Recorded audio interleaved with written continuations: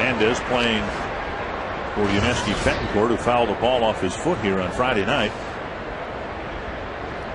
I saw him yesterday. Betancourt, he is still limping a little bit, so Hernández getting an opportunity to get some at bats and lines that ball into right center field.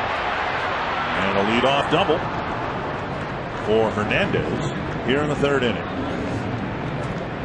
Hernández spent most of the season down in AAA Omaha, got called up for the second time, but a September call up. Good breaking ball, but Hernández going down and hitting it sharply. Span doing a good job of cutting it off and getting it back in, and for Hernández, his first double.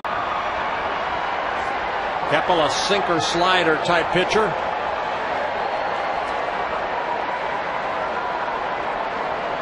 Two strikes to Hernández.